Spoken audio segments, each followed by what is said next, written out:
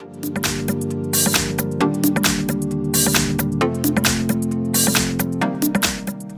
everyone, here we've got Samsung Galaxy A21s, and let me show you how to block specific number on this device.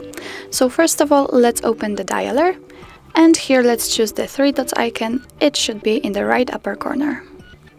Here let's choose the settings, and on the very first position we've got blocked numbers, so let's click on it.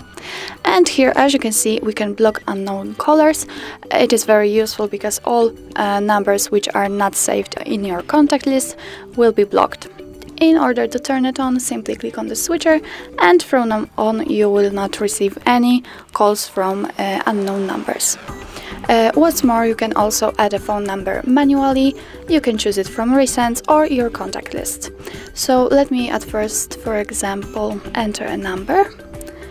Let's enter it manually, and if you are ready, click on Done. Click on this plus icon, and as you can see, it immediately appears on our blacklist. And from now on you will not receive any incoming calls or text messages from that number. What's more, you can also add it from your contacts.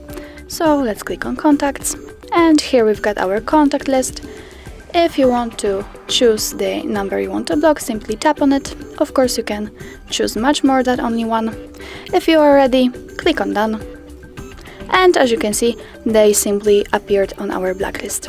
In order to unblock the number, click on this minus icon right here and simply delete it from the blacklist.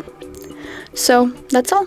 This is how you block the number in your Samsung Galaxy A21s, and thank you so much for watching. I hope that this video was helpful, and if it was, please hit the subscribe button and leave the thumbs up.